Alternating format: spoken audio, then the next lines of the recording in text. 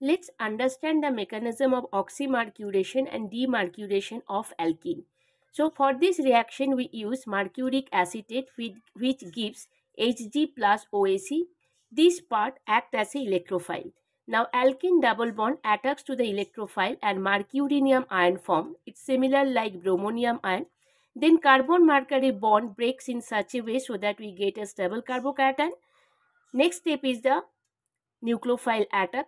Nucleophile here water molecule is attacked to the carbocation here, and here we are getting carbon oxygen bond.